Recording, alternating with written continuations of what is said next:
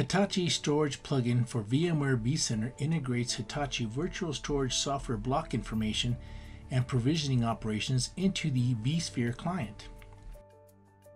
This integration enables VMware administrators to perform storage provisioning operations from the VMware user interface without having to switch between VMware and Hitachi management software. This video shows you how to provision, expand, monitor, and delete storage using the Hitachi Storage Plug-in for VMware vCenter. Before performing these tasks, you must make sure that the Hitachi Storage Plug-in for VMware vCenter is installed. To begin, log into the vSphere client interface from a browser. Click Menu and then select Hitachi Storage Plug-in. Now let's see how to add a storage system.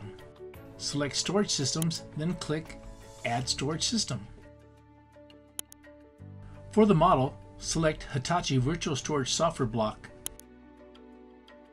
then select Next. Enter the REST API server IP address, port number, and the username and password. Select Next. On the summary page, confirm the storage system model and other information and select Finish. Refresh the vSphere client to view the added storage system. Now let's see how to provision a data store. From the Hitachi Storage Plug-in Navigator, select Storage Volumes. Then, click Provision Data Store. Choose VMFS Data Store and select Next. Choose the VMFS version and select Next. You can specify how many data stores you want to create. In this example, we are creating a single data store.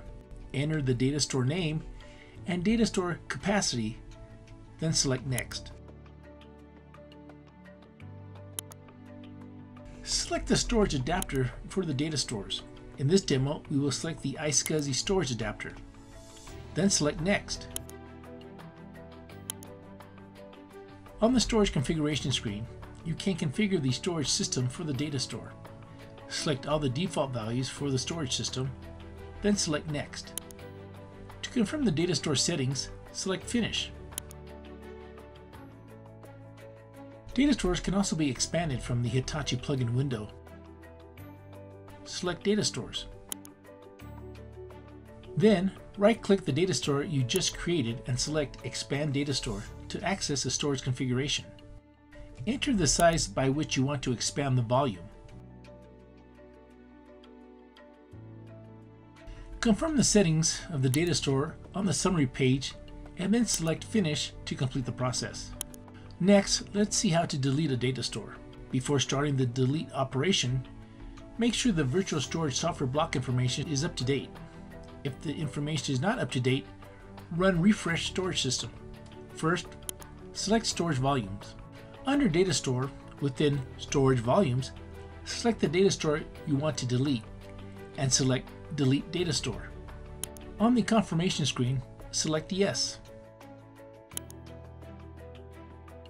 Finally, let's see how Hitachi Storage Plug-in for VMware vCenter provides monitoring capabilities for Hitachi storage system information, including list views of ESXi, hosts, data stores, virtual machines, and the storage resources they consumed.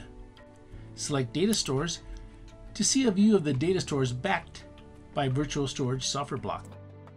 Select Hosts to see ESXi hosts that consume resources from this storage system. Select Virtual Storage Machines to see the virtual machine list view of the registered data stores in the Hitachi Storage Plugin. The enhanced features of the Hitachi Storage Plugin enables you to easily perform provisioning and monitoring operations. For more information on the Hitachi Storage Plugin for VMware vCenter, visit knowledge.hitachivantara.com.